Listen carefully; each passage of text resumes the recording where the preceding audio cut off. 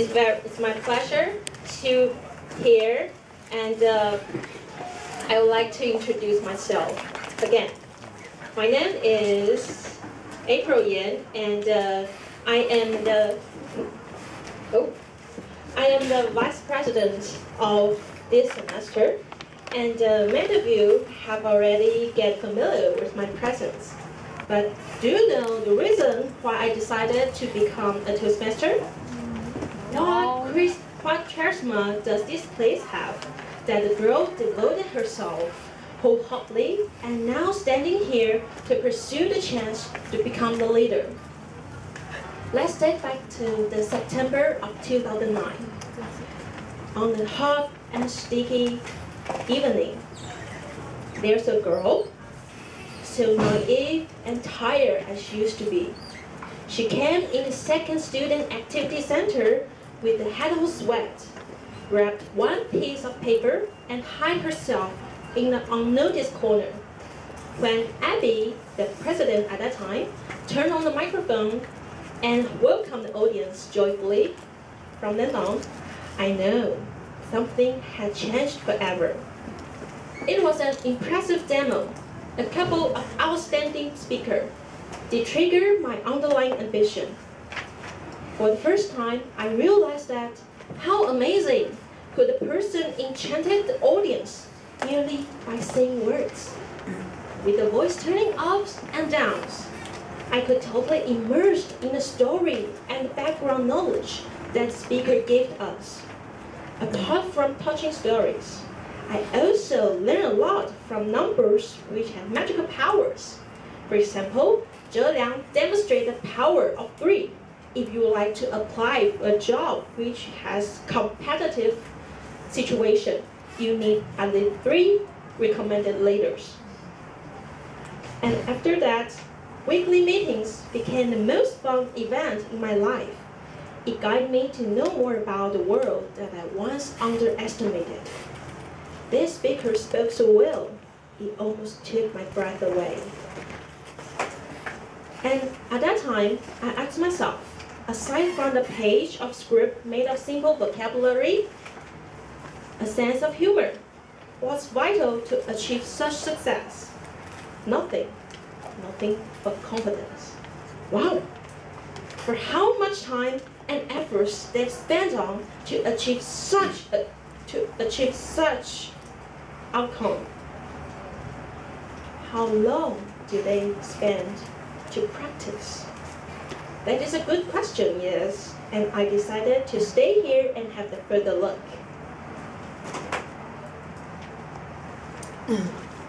The longer I stay, the closer I realize the core value of Toastmasters. It's the place to share life stories. It's the place to build mutual support in friendship. It's the place to allow yourself to feel sorrow. It's the place to unveil your dream that you may not dare to speak out loud before. In the second semester of my participation, I was invited to play as an officer, PRVP deputy, because I like to talk to people with various topics as I desire. Communication and leadership seemed easy for me at that time, while the following 2-year-long experience in officers' team responded me with a completely opposite tune. It's the first time I taste the bitterness of failure, for I had poor understanding of time management, thus postponed the efficiency of the team. My partner's faces turning blue and disappointed. I did let someone down. And this kind of feeling is quite hard to be described in words. With so much sorrow and regret, I set out to find out who I was and who I could be. In the search of self, it's never an easy way. I've kept on and never stopped. If I had never met so dear friends like you, maybe I was still the one that struck myself in circular self-denial, yet aware of the importance of changing myself. In Toastmasters, I learned to embrace the weakness of myself and try to fix it. I learned to soothe the sorrow of others. I learned to pass the love and enthusiasm that I inherited from my mentor and dear partners. Communication and leadership, 2 words printed on every brochure of Toastmasters. They are much more easier to say than to practice. Since we're given birth to the world, we're deposited in different environments and fed with different resources, thus having met different people and life events. They all contributed to who we are now. Just like fertilizing a little flower, with the care and tolerance, we gradually grew up mentally. So am I. The constant awareness of balanced opinions between multiple parties and contemplation of our future condition lies in my mind, because we are a team, more than a collection of capable individuals. Compared as glucose, when combined together as polysaccharide, we need to dehydrate 1 water particle when bonding. I think this kind of scientific flow could be compared to the spirit of leadership. Devote ourselves to sustain communion. Every person has unique characters and ways of thinking to reach consensus. It is an important work, and I do really good at communication. I like to work with various people to discover the potential that lies behind your rational eyes, to inspire a team and lead forward to the common goal. How to reach this? Nothing but communication. And I believe that the reason why a team is formed is also about communication. And communication roots from the love for Toastmasters, our spiritual home. We're blessed with a legacy from previous generations. I regard myself as emotional bridge to connect senior and junior members, and we will rise the glory again. I know it is time to feedback to our sweet home. I know it is time to guide newer generations heading forward to another rising in NTUTM. It is a time to face breaking through and innovation, while the everlasting remembrance of our values will preserve as it used to be, speaking and sharing.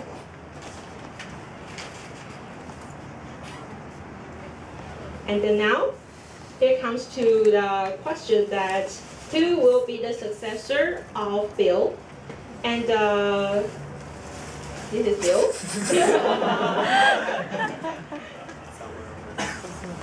We move on to an important question. What situation that we're now facing? And what's the structure of future plans? I will divide it and initialize it as DADU, D-A-D-U. D represents discontinuity between senior and junior generations. A represents age diversity among members. D represents drop height in long-performed projects. U represents unfamiliarity with new area associates. Thanks to your devotion and participation, this semester we've experienced the phenomenal success in membership. The average grade of new member participation reaches the youngest record. Nevertheless, with further inspection, here's a tricky situation. Seniors are well experienced in official affairs, while too busy to direct creative projects. Juniors are passionate and willing to partake in TM events, while not quite speed on official duties. How to train juniors well and pass the wisdom smoothly, that would be the A-list presidential principle that I own. In order to solve this question, I will adjust the proportion of juniors in my officers' team and recruit junior members who have strong intention in further learning as much as possible. Second, Toastmasters semesters builds up its brand name with worldwide communication and interdependent support. We are proud of poly-based members. Diversified backgrounds adds color to sparkle the different ways of thinking, and we can broaden our horizon. For example, prepared speech session is typical to support my viewpoints. We can travel around the world without actual arrival. Even we can explore the world and beyond. Right here, a small square and a quality microphone, we build up unforgettable success. You can't be apathetic about the remarkable improvement of our dear friends around us. To conquer the first time to stand on a stage, to be more skillful with public speaking. Every time we got keyed up when we listened to adventurous speeches, even shared with peers. At that time, I was amazed by the confidence that every one of you own in your heart. And someone told me, if you want to be a president, you have to be confident enough. But what is confident actually? This question once bothered me a lot. I didn't realize the core meaning until reading a little paragraph as follows. I reject meaningless competition. Confidence is not a functional capacity. Confidence is the belief that you are unique and capable of realizing your dreams, and you really are. On the way to self-achievement, we have fear as an uninvited friend. It is natural to fear unknown conditions. That's what I used to be. But now, with the support of Toastmasters, we successfully go through the darkest moment before sunrise, and we shall restart with a new chapter in the future. This year, we're assigned to join Area 1. We had nice interaction with neighbors and gradually acquainted with them. Such fruitful achievement worth further development. With frequent interaction between other TMs and appreciate various strengths that we learn from others. Compared to countless promotion from officers, I think to experience is the best way to know. Since we're student-oriented, to visit other clubs is helpful for sharpening our academic capacity. I will add up the times of joint meetings and club visiting coming up in winter interval. And I would like to promote the refinement of design meetings and make it as a seasonal event. With the aid of newly born family system, diversified generations are smoothly integrated as a unifying team, capable of setting creative projects and detailed works. I would like to make cooperation between family system and design meetings. It can be a platform for presentation of 3 families. Additionally, all the special meetings conducted by previous officers, like the Fossil Club, the Freshman Club, the Christmas meeting, and joint meetings. These creative ideas can be better directed if we unify them with the friend of design meetings. It's a reformation of official events, but the core spirit of these events will remain as the original is, speaking and sharing. There are 3 major benefits for this policy. First, it is relatively easier for juniors to enforce. To make our future official work more efficiently, it's imperative to simplify multiple items which may confuse officers of its significance. If necessary, we can turn design meetings as monthly events if you want to. Second, in next semester, we have 2 important campus events, Azalea Festival and graduation ceremony. Based on conventional structure, I think it is allowable to design some creative sessions to observe the annual events. Third, it is helpful to promote NTUTM with this signified activity as routine. It depends on the needs of every semester, and okay for adjustment to suit officers' expectation in following semesters. Third, the reset of design meetings is helpful for us to build positive interaction with other TM associates. Toastmasters is a national organization. At least 360 branches around Taiwan, almost 40 in Taipei City. We can show our enthusiasm and hospitality that we're proud by inviting other TM friends to enjoy design meetings with others. At last, I would like to make some clarification about the policy. That is educational projects with elementary schools. Because some of you may have no idea about this project, I would like to make a brief introduction first. This project has been well practiced in NTUTM at least 6 years. Its foundational idea came from a simple way. When it comes to interaction with younger children, what to do to communicate well. Today, we're here for sharpening our communicative skills.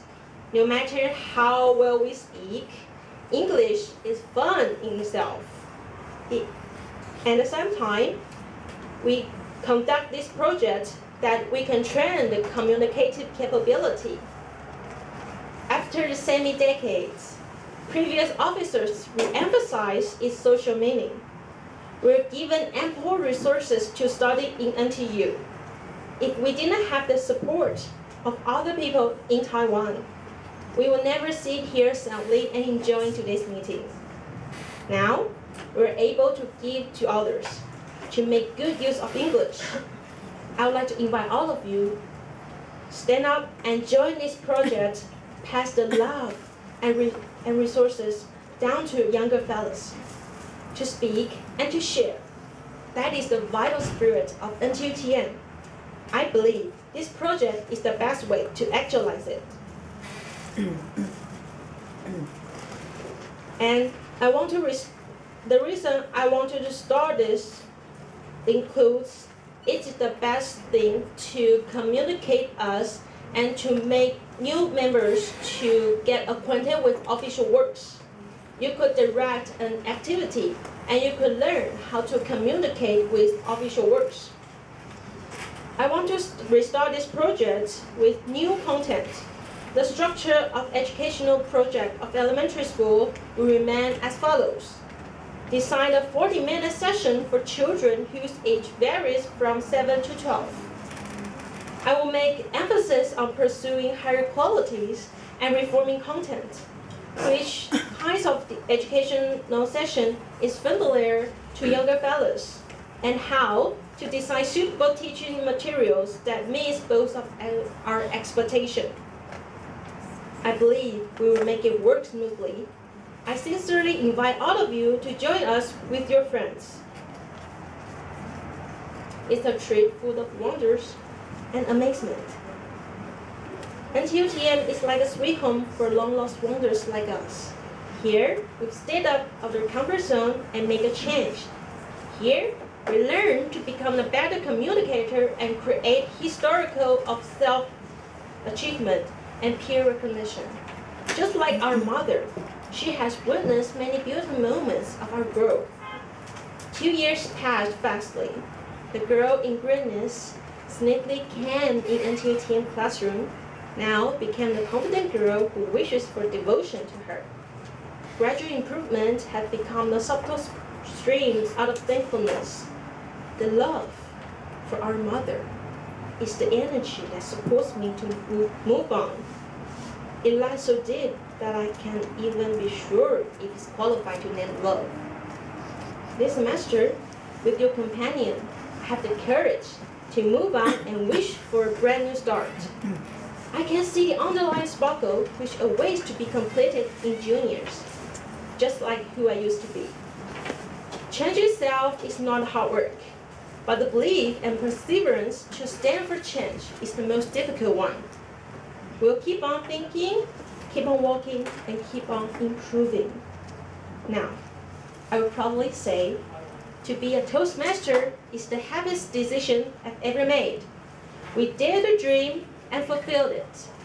On the way to complete ourselves, we're never alone. Toastmasters of the Union.